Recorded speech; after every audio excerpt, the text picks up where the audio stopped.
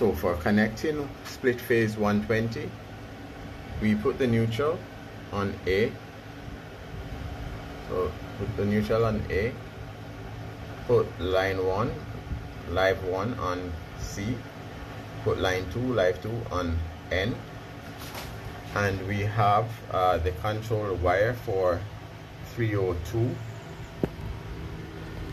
So we've got the control wire for 302, and that is on connected where L2 is, which is on the pin labeled as N. And we have 304, and that's connected on the backup on the pin labeled as N. Now we can see for the switch, the automatic switch needs to be on 1, so we should scratch this out. This needs to be removed because it's actually an automatic when it's on 1. And I will show now by cutting the power.